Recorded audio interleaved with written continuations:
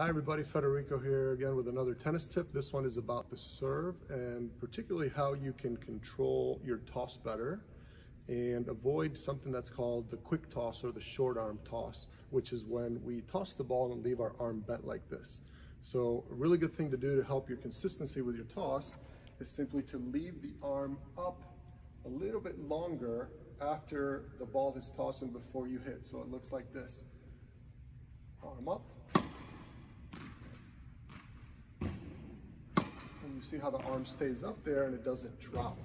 So this will help your toss as well as your overall consistency of your serve and make it a lot better. If you have any questions on this tip, please email me anytime. Happy to help you out, and I will see you next time.